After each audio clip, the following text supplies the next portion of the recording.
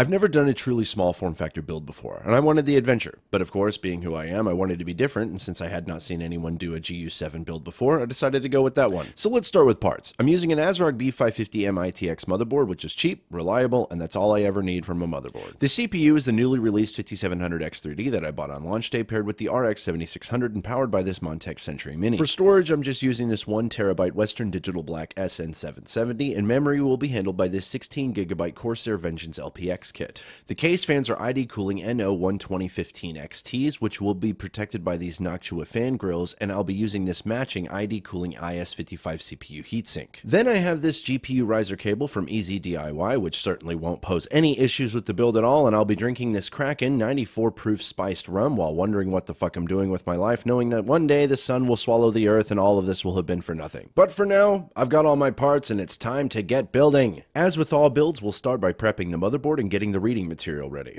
Once we have the RAM seated, it's time to do a mock-up for the heatsink to check for clearance. I find that the LPX kit is about 1mm too tall for this heatsink, and I run off to Amazon to buy an ultra-low profile Team Group Vulcan Z kit.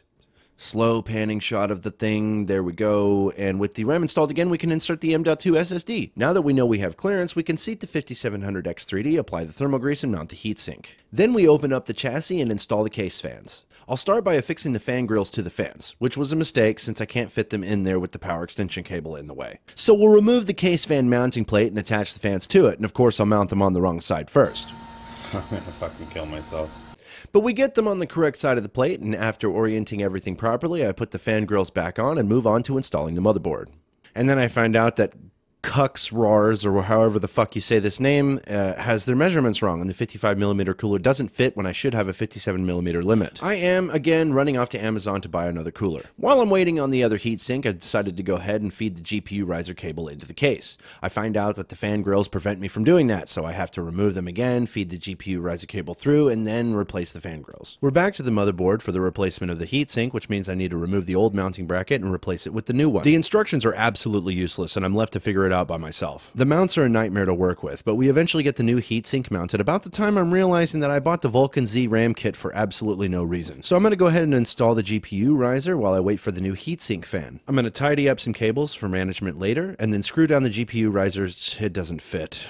This cable from Easy DIY isn't a true double reverse cable. It's a straight cable which is bent 180 degrees by a plastic housing, so I can't screw it down. So I send that one back and I get this 190mm one from LINKUP, which is an actual double reverse cable. This one is thinner, but I still have to take off the fan grills, again, to fit the connectors through. The cat gets in the way, and then it's time to attach the GPU riser cable to the... it's too short. The case calls for a 185mm riser cable, and this one is just ever so slightly too short. Easy fix, and I'm not upset at all. I'm so fucking done with this fucking shit, dude. Kind of. I send it back and try a third time. The next day, my new CPU heatsink fan arrives. You're not gonna believe this. So I got this TL9015B that I'm returning because it's an extra and I don't need it. So I wanted this one, an ID Cooling 9215. Get this. That's hilarious. Of course, I send that one back, and a few days later, I get the correct one. Now, all my fans match. Woohoo! I grabbed a cheaper G-Skill Ripjaws RAM kit since I don't have to worry about clearance anymore, and now it's time to try the GPU riser cable again, which means taking off the fan grills for the 12 millionth fucking time and threading the cable through. Once the riser cable was finally installed, I replaced the fan grills and installed the RX 7600.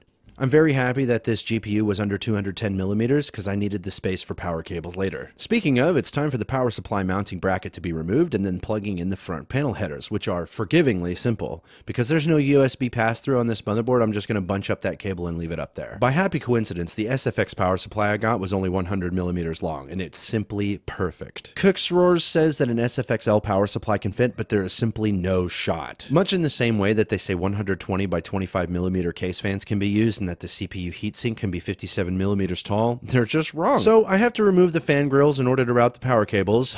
Again, I get out the SATA power cable to power the fan hub I got from Easy DIY, and I get delayed again by the cat who insists on being annoying. I eventually come back to finish routing the power cables though. They put the power supply mounting bracket screws in a place where you have to plug in the power supply after mounting it, which is super irritating. And you thought I was done removing and installing the fan grills? Think again! I have to remove the fan grills to move the extension cable again. Now I can finally start plugging in components into the power supply. It takes some effort, but I finally get it all secured, and then the last thing to go in is the easy DIY fan hub. The cat is being ultra annoying while I put the finishing touches on the cable management and make sure none of the power cables are going to interfere with the fans. This is the fucking locking arm for the PCIe cable, and it just broke under the weight of this fucking tiny ass cable. It just broke that shit off. Oh my, we're just gonna let it ride. It'll be fine. Fuck it. For the very last time, the fans get grills, and it's time to plug her in and see if she works. The moment of truth. Let's see how this works out.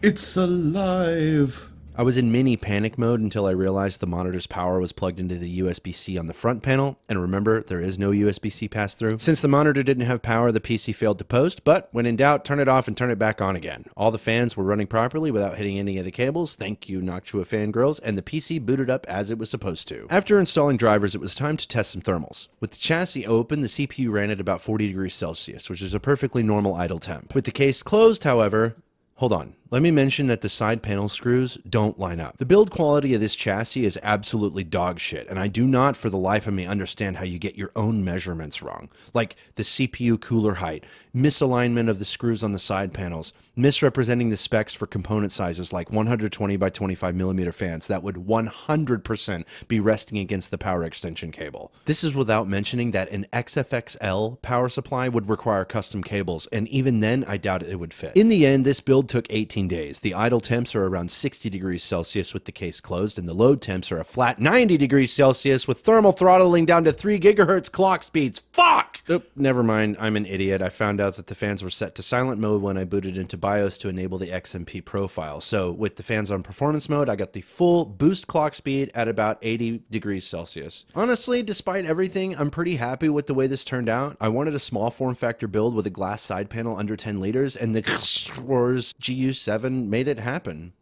Rock on.